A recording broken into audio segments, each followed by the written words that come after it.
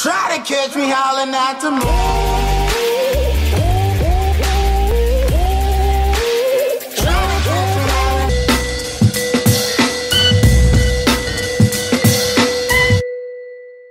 आज हामी यो टपिकमा चाहिँ म्याटर भनेको के हो, कुन कुन अब्जेक्टलाई चाहिँ म्याटर भन्ने छौं, वरिपरि भएको हामीले जति पनि सब्स्टेन्सेसहरु देख्छौं, living thing non living thing हैन, तिनीहरु चाहिँ कुन कुन सब्स्टेन्सेसहरुलाई म्याटर भनिन्छ, किन तिनीहरुलाई म्याटर भनिन्छ, कुन कुनलाई चाहिँ हामी म्याटर भन्दैनौं त्यसको बारेमा जान्ने छौं, म्याटरको डेफिनेसनहरु, म्याटरको सामान्य कन्सेप्टको बारेमा जान्ने छौं। यो ठूलो क्लासमा गइसकेपछि एकदमै इम्पोर्टेन्ट टपिक भएको कारणले गर्दा भिडियोलाई सुरुदेखि अन्तिमसम्म हेर्नु होला। यो टपिकमा आज हामी टाइप्सहरुको पनि कुरा गर्ने छौं अनि 3 स्टेट्स अफ म्याटर रहेको छ, सोलिड, लिक्विड र ग्यास, त्यसको बारेमा पनि जान्ने छौं। भिडियोलाई अन्तिमसम्म हेर्दिनु होला। भिडियोलाई सिधै सुरुवात गर्दियौं।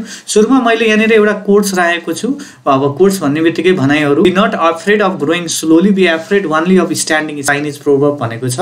अब हामीले चाहिँ आफ्नो कामलाई चाहिँ निरन्तरता दिनुपर्छ भन्ने कुराहरुले जनाइरहेको छ। हामी रोकिनु हुँदैन, जति हन्डर आए पनि, जति दुःखहरु कष्टहरु आए पनि हामीले चाहिँ गिभ अप गर्नु हुँदैन, अगाडि बढिराख्नुपर्छ। अगाडि बढ्ने मान्छेले नै सुस्तरी नै बढोस् किन, कछुवाकै गतिमा बढे पनि अगाडि बढ्यौ भने हामीले चाहिँ आफ्नो गोल्सलाई, आफूले चाहेको लाइफमा के कुरा हामी अचिभ गर्न चाहन्छौं त्यसलाई चाहिँ हामीले पाउन सक्छौं भन्ने कुराहरु भनेको छ। यो चाइनिज प्रोभर्ब रहेको छ। अब यसपछि हामी यो कोट, एउटा ब्युटिफुल कोट्स, एउटा positive quotes, positive vibes. Matter भन्नेबित्तिकै हामी सुरुमा डेफिनेसनबाट स्टार्ट गर्ने छौं। दो सब्स्टेन्सेस which have mass and occupied space is matter भनेको छ। जति पनि हजुरले वरिपरि आफ्नै रुममा देख्नु होला, मैले हजुरले यहाँ ल्यापटपबाट पढाइरहेको छु, लाइटहरु छ, सबै कुरा म्याटर रहेको छ। म्याटर हुनको लागि चाहिँ हामीलाई दुईटा कुरा चाहिने गर्दछ। एउटा चाहिँ मास हुनै पर्यो, त्यो पर्टिकुलर अब्जेक्टको चाहिँ मास हुनै पर्छ, अनि त्यसले चाहिँ समथिङ अकुपाई गर्नु पर्यो, स्पेस अकुपाई गर्नु पर्यो। अब स्पेस अकुपाई भन्नेबित्तिकै यो भोल्युमसँग रिलेट गर्न हेर्न सक्छौं हामीले। जस्तो हजुर रुममा बसिराख्नु भएको छ, कुनै पनि अब्जेक्ट हजुरको रुममा छ हैन, बेड हजुरको रुममा होला, चेयर टेबलहरु हुन सक्छ, त्यो सबै अब्जेक्टले तपाईले पनि के गरिराख्नु भएको छ भने त्यो रुम भित्र भएको स्पेस चाहिँ अकुपाई गरिराख्नु भएको छ हैन। त पर्टिकुलर अब्जेक्टले चाहिँ स्पेस अकुपाई गर्छ र मास छ भने हैन, त्यसलाई चाहिँ हामी म्याटर भन्ने गर्दछौं। जस्तो हामीले डेली लाइफको एक्जाम्पलहरु हेर्दाखेरि, for example stone, book, man, plants, year etcetera, यिनीहरुलाई चाहिँ हामी म्याटर भन्ने गर्दछौं। इयर भनेको पनि अ टाइप अफ म्याटर नै हो। इन्भिजिबल म्याटर भन्छौं, हाम्रो आँखाले नदेख्न सक्ने भएको कारणले हामीले यसलाई चाहिँ इन्भिजिबल म्याटर भन्ने गर्दछौं। तर बट भनेर तल दिएको छ, light, hit, shadow, sound etcetera are not called matter because they do not have mass and they do not occupy the space भनेको छ। अब कहिलेकाहीँ एक्जाममा सोध्छ, write down any 2 सब्स्टेन्सेस or 3 सब्स्टेन्सेस, example of 2 सब्स्टेन्सेस which are not called the matter, why भनेर यस्तो question पनि आउन सक्छ। त्यो बेलामा चाहिँ हजुरले इनर एक्जाम्पल दिन सक्नुहुन्छ। लाइट भयो, हजुरको सनलाइट हुन सक्छ, या इलेक्ट्रिक बल्बबाट आएको लाइट, या फायरबाट आएको लाइट पनि हजुरको म्याटर होइन भनेर बुझ्नुपर्ने हुन्छ। अब हिट भयो, हिट रेडिएसन, कुनै पनि तातो कुराबाट रेडिएसन्सहरु आउँछ, हिट आउँछ भने त्यो पनि के हो भन्दाखेरि म्याटर होइन भनेर बुझ्नु पर्यो। स्याडो भयो हैन, कुनै पनि अब्जेक्टले चाहिँ लाइटलाई चाहिँ छेकिरहेको छ, ब्लक गरिरहेको छ भने त्यो अब्जेक्टको पछाडी एउटा ब्ल्याक टाइपको डार्क स्पटहरु बन्ने गर्दछ, त्यसलाई हामी स्याडो भन्छौं। स्याडो पनि के हो भन्दा म्याटर होइन भनेर बुझ्नु पर्यो। साउन्ड भयो, जस्तो मेरो साउन्ड हजुरले सुनिराख्नु भएको छ, साउन्ड पनि म्याटर होइन है भनेर हजुरले बुझ्नुपर्छ। किनभने यसको लागि दुईटा रिजन दिनुपर्ने हुन्छ। यिनीहरुको हामीले मास पनि मेजर गर्न सक्दैनौं, यिनीहरुले कुनै पनि त्यस्तो स्पेसहरु अकुपाई नगर्ने भएको कारणले गर्दा यिनीहरुलाई चाहिँ हामी म्याटर भन्दैनौं भनेर हजुरले बुझ्नु पर्यो। तल नोट दिएको छ, every matter is made up of smallest units called atoms or molecule भनेको छ। कुनै पनि पर्टिकुलर अब्जेक्ट चाहिँ म्याटर हो भने तिनीहरु चाहिँ आइदर एटम्सले बनेको हुन सक्छ या मलिक्युल्सहरुले बनेको हुन्छ। एकदम टाइनी हुन्छन्, हाम्रो आँखाले देख्न सक्दैन एटम्स र मलिक्युल भनेर हैन, स्मलेस्ट युनिट्सबाट बनेको हुन्छ, जसलाई चाहिँ हामी के भन्ने गर्दछौं भन्दाखेरि म्याटर भन्ने गर्दछौं। त्यसपछि अगाडि आउनुस्, म्याटरको टाइप्सको कुरा गर्दाखेरि हामीले चाहिँ दुईटा टाइप्समा डिवाइड गर्न सक्छौं। पहिलो रहेको छ प्योर सब्स्टेन्सेस, अर्को रहेको छ इम्प्योर सब्स्टेन्सेस। प्योर सब्स्टेन्सेसको एक्जाम्पल रहेको छ एलिमेन्ट्सहरु, कम्पाउन्ड भयो, एटम्स भयो, मलिक्युलहरु भयो भने इम्प्योर भनेको चाहिँ मिक्सचरको एक्जाम्पल लिन सक्छौं। अब प्योर सब्स्टेन्सेस भनेको चाहिँ एउटै खाले एलिमेन्ट्सहरु, एउटै खाले एटम्स, मलिक्युल्सहरुबाट बनेको छ भने, जस्तो हजुरले वाटर लिन सक्नुहुन्छ एक्जाम्पल हैन, या अरु टाइप अफ सब्स्टेन्सेस छ जुन एउटै खाले एलिमेन्ट, एउटै खाले कम्पाउन्ड, एउटै खाले एटम्स या मलिक्युल्सबाट बनेको छ भने तिनीलाई हामी प्योर सब्स्टेन्सेस भन्छौं। यदि हामीले दुई भन्दा बढी चाहिँ के गर्यो एकै ठाउँमा मिक्स गरिरहेको छौँ कुनै पनि सब्स्टान्सेस भने त्यसलाई चाहिँ हामी मिक्सर भन्छौँ। मिक्सर भनेको चाहिँ हजुरको इम्प्योर सब्स्टान्सेस रहेको छ भनेर हजुरले बुझ्नुपर्ने हुन्छ। त्यसपछि अर्को रहेको छ प्योर र इम्प्योर सब्स्टान्सेसको हामी थोरै डेफिनेसनतिर जाउँ। Matter can be pure or impure, either pure हुन्छ या इम्प्योर हुनसक्छ। प्योर सब्स्टान्सेसको कुरा गर्दाखेरि चाहिँ सब्स्टान्सेस which is made of only one kind of atoms and molecule is called pure सब्स्टान्सेस भनेको छ।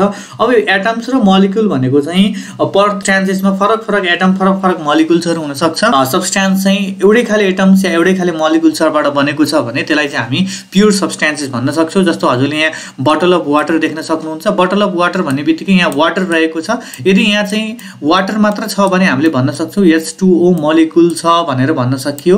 एउटै मोलिक्युल्सहरूको यहाँनिर कम्बिनेसन छ भने त्यसलाई हामी प्योर सब्स्टान्सेस भन्न सक्छौँ।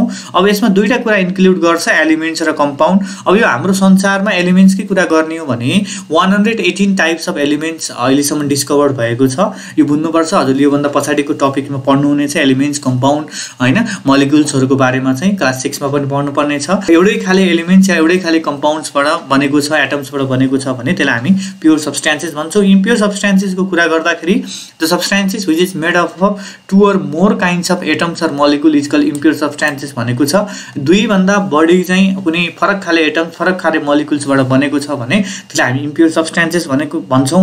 अब यसमा के कुराहरू इन्क्लुड हुन्छ त भन्दाखेरि हजुरको मिक्सरहरू इन्क्लुड हुने गर्दछ है। मिक्सर भनेको कुनै पनि चाहे जुसको मिक्सर हुनसक्छ होइन, या हजुरले चिया बनाउँदाखेरि मिक्सरहरू बनाउनु पर्ने हुन्छ।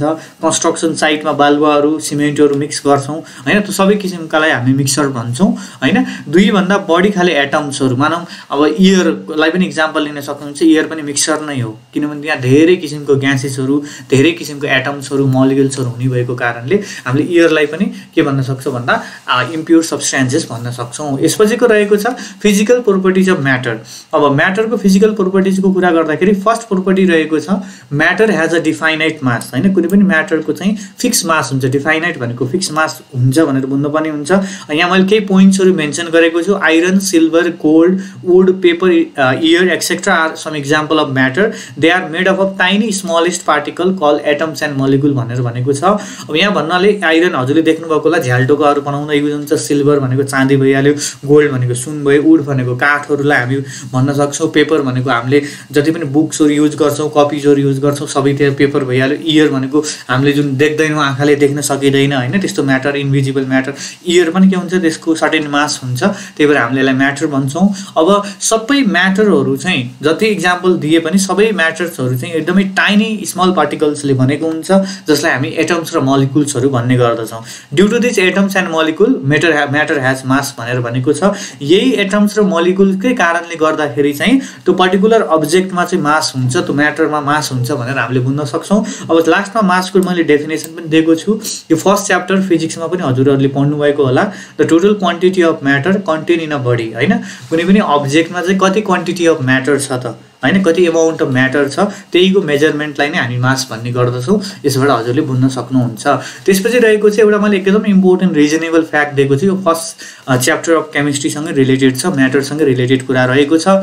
Different सब्स्टान्सेस have different mass. Why भनेर क्वेसन दिएको छ हामीलाई। फरक खाले सब्स्टान्सेसको फरक खाले मास हुन्छ, कसैको 1 kg हुन्छ, कसैको 2 kg हुन्छ होइन। किन भन्दाखेरि different matter have different number of atoms and molecule. जस्तो कुनै पनि ए भन्ने एउटा अब्जेक्ट लिनुभयो, अर्को बी भन्ने अब्जेक्ट लिनुभयो भने अब मानौँ ए को मास रहेको छ 10 kg होइन।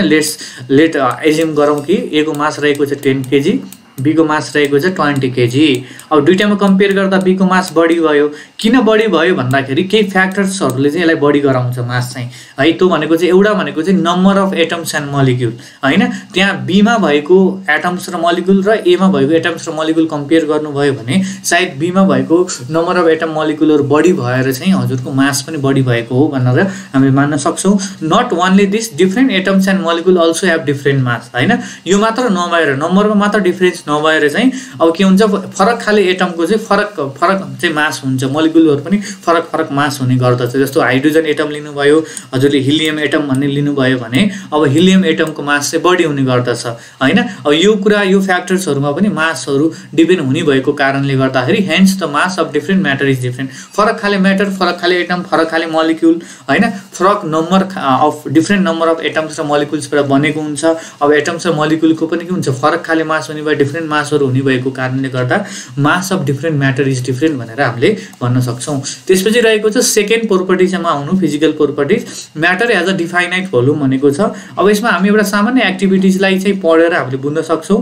Take a pain and keep it on a table, similarly take your science book and keep it on a table भनेको छ। पहिला यसरी पेन ल्याउनु, एउटा टेबलमा राख्नु त्यसलाई भनेको छ। फेरि साइन्स बुक ल्याउनु अनि साइन्स बुकलाई पनि टेबलमा लगाएर राख्नु भनेको छ। Now compare the space occupied by this to object. अब कम्पेयर गर्नु भनेको यिनीहरुमा कुनले बढी स्पेस अकुपाई गर्छ त। You can see that your science book occupies more space then your pain. अब हामीले दुईटामा कम्पेयर गर्ने बित्तिकै साइन्स बुकको के छ त भन्दाखेरि भोल्युम ठुलो भएको कारणले गर्दा यसले बढी स्पेस अकुपाई गर्छ, पेनको भोल्युम सानो भएको कारणले पेनले थोरै स्पेस अकुपाई गर्ने भयो हैन। This shows that a big object occupies more space then the smaller वन। यो एक्सपेरिमेन्ट यो एक्टिभिटीले हामीलाई के कन्क्लुजन दिइराको छ भन्दाखेरि अब सानो अब्जेक्टले चाहिँ थोरै स्पेस अकुपाई गर्छ, ठुलो अब्जेक्टले चाहिँ के हुने भयो भन्दाखेरि धेरै स्पेस अकुपाई गर्छ है भनेर हामीले बुझ्न सकियो। अनि लास्टमा हजुरलाई भोल्युमको डेफिनेसन पनि दिएको छ। The total space occupied by any object, त्यसलाई चाहिँ हामी भोल्युम भन्छौँ। कुनै पनि अब्जेक्टले चाहिँ कति स्पेस अकुपाई गरेको छ त हैन, त्यसैको स्टडीलाई नै हामी भोल्युम भन्ने गर्दछौँ भनेर हजुरले बुझ्न सक्नुहुन्छ। अब स्टेट्स अफ म्याटरको कुरा गर्दाखेरि 3 स्टेट्स रहेको हुन्छ, सोलिड, लिक्विड र ग्यासहरु रहेको हुन्छ है। सोलिड भन्ने बित्तिकै अब यो बोतलको कुरा गर्नुहुन्छ भने यो बाहिरको कभरिङ भनेको सोलिड भयो, यो भित्र भएको लिक्विड वाटर त्यो चाहिँ के भयो भन्दाखेरि लिक्विड भयो। अब यो बुक भनेको चाहिँ के भयो भन्दा सोलिड फर्म भयो। अब जति पनि हजुरले एयरहरु, अक्सिजन, कार्बन डाइअक्साइडहरु हैन त्यो भनेको चाहिँ ग्यासमा आयो, यसरी बुझ्नु पर्यो है। 3टा स्टेट्स हुन्छ।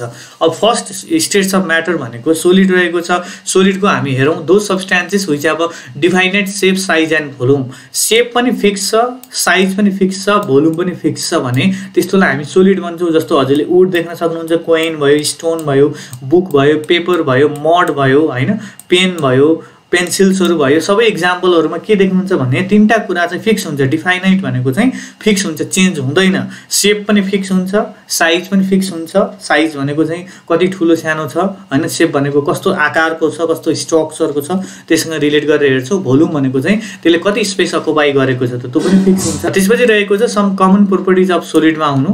सम कमन प्रोपर्टिजमा चाहिँ 6 वटा प्रोपर्टिजहरु रहेको छ है। 6 मा चाहिँ यो पनि एकदमै इम्पोर्टेन्ट छ। फर्स्ट प्रोपर्टी रहेको छ यो डेफिनेसन सँग रिलेट भइहाल्यो। They have definite shape, size and volume. 3टै कुरा डिफाइनाइट हुन्छ। अनि the molecules of the solid are closely packed भनेको छ। यो चाहिँ बुझ्नु पर्यो। जस्तो यसको लागि हजुरले यहाँ पिक्चर देख्न सक्नुहुन्छ, यो सोलिडको पिक्चर रहेको छ। सोलिडको पिक्चर हेर्दाखेरि चाहिँ के छ भन्दा मोलिक्युल्सहरु चाहिँ एकदमै नजिक हुन्छन्, एकअर्कासँग नजिक हुन्छन् भनेर बुझ्नु पर्यो। जस्तो हजुरले यहाँ ब्रिक्सको एक्जाम्पल लिएर हेर्न सक्नुहुन्छ। ब्रिक्सको अब हजुरले मोलिक्युलहरुलाई हेर्नुभयो कुनै पनि इलेक्ट्रोनिक डिभाइसहरु युज गरेर भने तिनीहरुको मोलिक्युलहरु चाहिँ एकअर्कामा नजिकै हुन्छन् भनेर हामीले बुझ्न सक्छौं। त्यसपछि रहेको छ क्लोजली प्याक्ड भनेको नजिकै भयो भने त्यसलाई हामी closely packed भन्छौं। Most of the solid cannot be compressed भनेको छ। कम्प्रेस्ड भनेको चाहिँ बाहिरबाट हजुरले त्यो सोलिडमा चाहिँ प्रेसर लगाएर चाहिँ त्यसको भोल्युमलाई चाहिँ डिक्रिज गर्नुभयो भने त्यसलाई चाहिँ हामी भन्छौं के भन्दाखेरि कम्प्रेसन सँग रिलेट गरेर हेर्छौं। Intermolecular space of the solid is lace भनेको छ। इन्टरमोलिकुलर स्पेस भनेको चाहिँ हजुरको मोलिकुलहरुको बीचको स्पेसलाई चाहिँ हामी इन्टरमोलिकुलर स्पेस भन्छौं। जस्तो यो एउटा मोलिकुल भयो, अर्को मोलिकुल रहेको छ, दुईटा बीचमा कति स्पेस रहेको छ त हैन, त्यसलाई इन्टरमोलिकुलर स्पेस भन्छौं। अब तीनटामा सोलिड, लिक्विड र ग्यासमा कुरा गर्दाखेरि इन्टरमोलिकुलर स्पेस चाहिँ सबैभन्दा कम चाहिँ कसको हुन्छ भन्दाखेरि सोलिडको हुन्छ भनेर बुझ्न पर्ने हुन्छ। Intermolecular force of attraction is more in solid. अब इन्टरमोलिकुलर फोर्स अफ अट्र्याक्सन भनेको चाहिँ दुईटा मोलिकुल बीचमा चाहिँ फोर्स अफ अट्र्याक्सन एकअर्कालाई तान्ने फोर्सलाई नै हामी इन्टरमोलिकुलर फोर्स अफ अट्र्याक्सन भन्छौं। सोलिडको केसमा एकदमै धेरै हुने भएको कारणले गर्दा मोलिकुलहरु नजिक हुन्छन् भनेर बुझ्न पर्ने हुन्छ।